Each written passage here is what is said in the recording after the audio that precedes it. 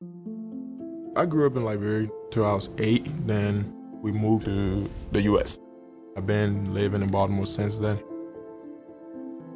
The first time I met Melvin was one of his practices in 8th grade. I went with my dad to check out some of the local players, and I remember seeing him, and he's like the same size he is now.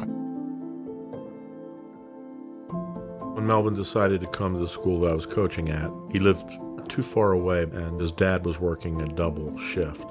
He was having trouble getting to school. So his dad and I spoke, and the best solution was to have him here during the week.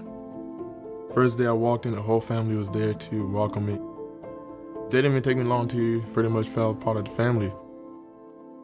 As the first week went by, I started getting more comfortable with them.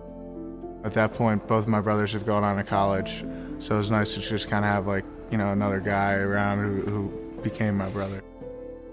We built that relationship on the field, playing on D-line together, and then being home, he helped a lot with also coming to the country mom. I had a lot of problems with English. He will help me with that as well.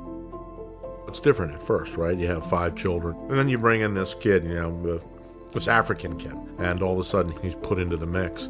And, quite frankly, we didn't know how it was going to work. He fit in beautifully. He's been, I would say, all Poggi since then. Whenever we go to dinner, Melvin goes. Whenever we're with Amy's parents or my family, Melvin's there, and certainly Christmas. Whatever Amy and I got the other boys, we got Melvin. He's just a part of the family, always. For a white family to take up a colored child, whatever it is, not everybody can do that. To try to bring that person into that family and live for them for that long period of time, that's special. How could we not?